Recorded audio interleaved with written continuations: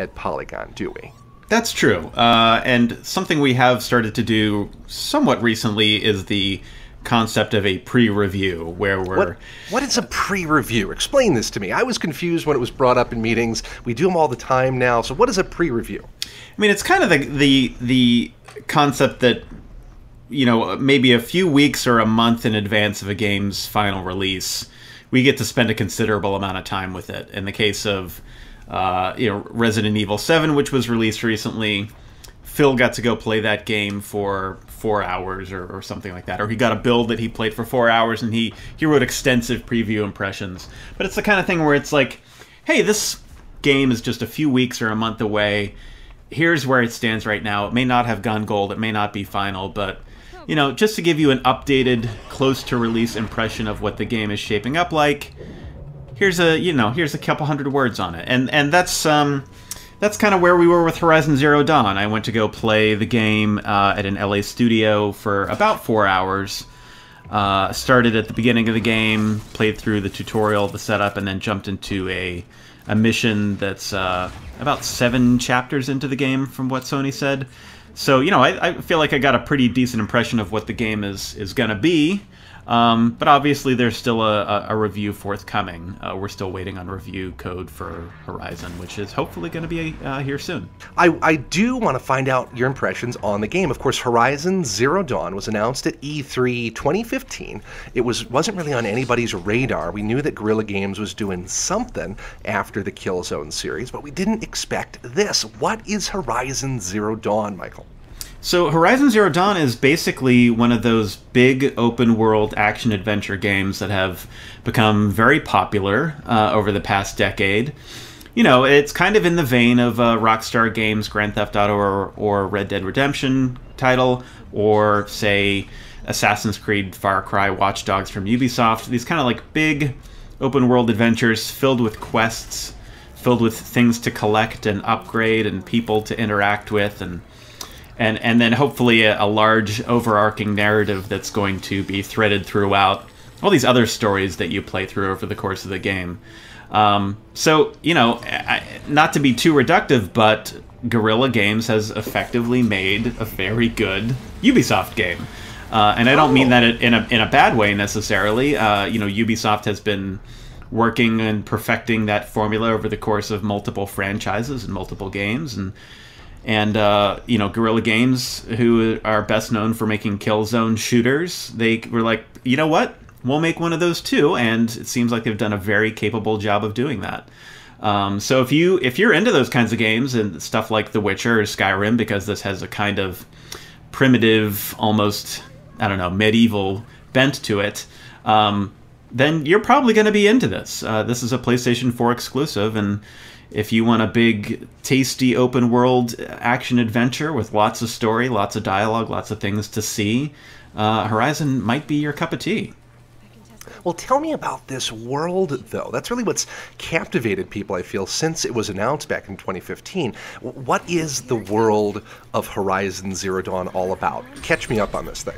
Okay, so it's described as a post-apocalyptic event game. So, you know, maybe 1,000 years ago, something happened to our world to effectively send it back to the Stone Age. Humanity was effectively wiped out. All of our cities and infrastructure has been destroyed. But obviously there were survivors, and since then they've come back as a society. They're still kind of a somewhat primitive hunter-gatherer culture. But in the wake of humanity's near extinction, a new species has arisen, and they are called machines in the game. And these are essentially robots that kind of mimic or are easily compared to a lot of creatures in our real world. And that includes things like dinosaurs, panthers, gazelles, horses. So there's fantastic-looking creatures that I think have drawn a lot of comparisons to the toys Zords. But they're beautifully designed robots that act like wildlife. And yes, there is wildlife in the world. You can hunt for boars and turkeys and I'm not sure what else, but you know, it's that humanity has survived along with a lot of other wildlife. But it is these machines that kind of threaten humanity in its current state. And the culture of Earth now has adapted to fight and survive against this mechanical threat. You play as Aloy. She is... her origins are somewhat mysterious. She is an outcast. We don't know why. She is also an orphan. We don't know who her parents are. Her care has been entrusted to another outcast who goes by the name of Roast. You know, over the course of the game, I think what we're meant to uncover is the history of Aloy and her relationship to the larger tribe, who are legally restricted from speaking with her or interacting with her, and also what happens to humanity and where these machines come from. The first few hours of the game that I played are kind of an extended tutorial, but it's also a really strong setup for the world and the characters. And I think if you're not hooked within the first 90 minutes, you're probably not going to be into it. But there's I was pretty interested in seeing where this story goes. In terms of the relationships and the overall world building. I think Guerrilla has set up a very interesting universe in which to play in, and it also happens to be very pretty. They've done a very good job of kind of meshing this world of nature and futuristic technology. It's a really nice looking, neat game with a very solid premise. Fascinating. You run this risk, I feel, as a developer when you go with a natural setting, right? It could just be anywhere. It's a grassy field. It's a rocky canyon. I think perhaps some of the early levels in a game like Titanfall 2 suffered from some of that. But what has Guerrilla Games done to really make the landscape different and outstanding in this game? Because the screenshots in your article, which I'll link to in the show notes here, are just stunning. Well, you know, I think they've done a very good job of making the world just completely filled out with flora and fauna. Everything's just nicely brightly lit. There's unlike Killzone, which is, you probably remember, up until Shadowfall, kind of a grim, dark, grimy, oppressive feel to it. Whereas in this game, there's a lot of color. The game seems to always take place at like sunrise or sunset or during a beautiful moonlit night.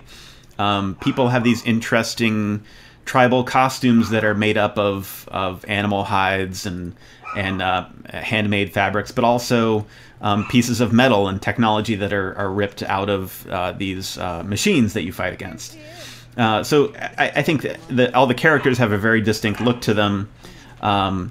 You know, the world is also just kind of, it's a little bit hyper real in that, you know, I don't think they're being too slavish to, you know, kind of nature as it's designed. Kind of like, here's the caricature version or the super stylized version of nature as we like to see it, just bursting with flowers and bright colors and, you know, streams and rivers and beautiful mountain beds, and so I think that they've really stylized this world so that it just looks fantastic, and they've also kind of peppered it with ancient civilization ruins, which would be our modern day. So you'll see dilapidated buildings, you'll see bombed out cars and rusted infrastructure. And so it just kind of, it feels grounded, but also serene and bucolic. It's a really nice looking game throughout.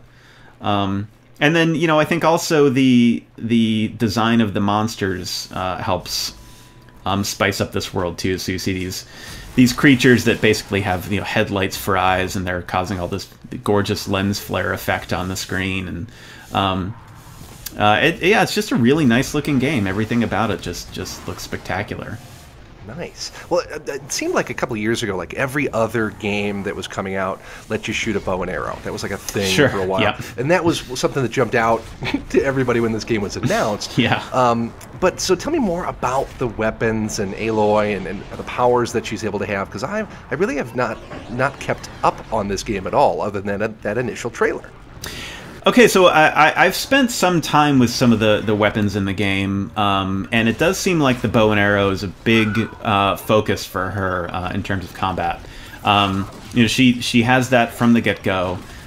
She has kind of standard arrows, but I went on a mission and learned how to craft fire arrows. And then I went on another mission and purchased a device called the rope caster, which essentially puts down a cable on the ground that has an electric shock running through it. And that can stun enemies. There's also a thing called, I think, the tie rope, which is essentially like a land-based harpoon weapon. And these are all in service of kind of like hunting wildlife. So she's kind of like a one-woman hunting party. But she's got the bow and arrow. She's also got a spear that she can use for close quarters combat and kind of stealth kills. But you know, we've seen some other things too. She's got a slingshot where she can fire incendiary rounds. And then I saw that in the skill tree there are previews of some like heavy weapons. So I saw her essentially walking around with a large grenade launcher cannon. So it seems like there's a lot to explore there. I feel like they're kind of keeping some of this stuff a little under wraps, so as not to spoil too much.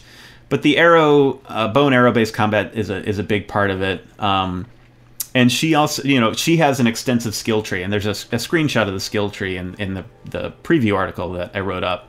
But a lot of her skills that can be added are things like kind of slowing down time when she's jumping, or one-hit kills when she's jumping down on an enemy from a ledge, or the ability to heal faster, or perform more powerful critical strikes. But yeah, I think that a lot of this is bow and arrow based combat, a lot of quick dodging.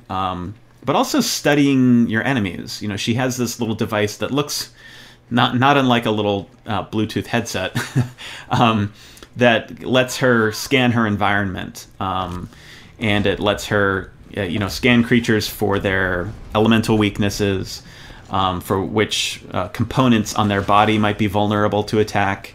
It also will kind of illustrate their walking pathway on the game world. So if you need to sneak up on something, you can scan an enemy, and then you can see where it's going to go, and then you can sneak up behind it. So there's a lot to the combat here, and I feel like we really barely scratched the surface of it in our kind of 4-hour preview of it.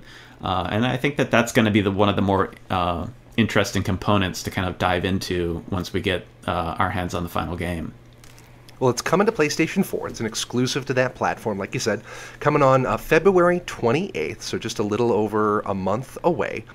So take me a little bit further, though, into the transition of this project. You're going to hand this off to the final reviewer. What are some of the things that you're going to make them aware of, and some of the unanswered questions you've got before that review is final at the end of February?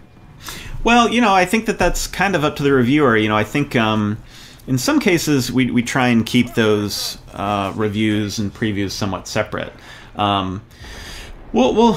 We'll see. I mean, we're still waiting on code. We haven't really had much discussion around how we're going to handle the review. Phil and Arthur, those guys are pros. They know what they're doing.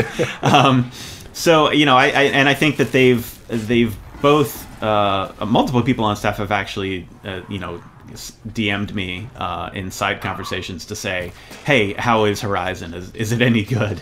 And the thing that I've been saying to them is like, hey, if you like this kind of like this, having a menu full of quests and upgrades and modifications and things to collect and study and enjoy filling out these worlds and exploring huge maps, then I think you're really going to love this game.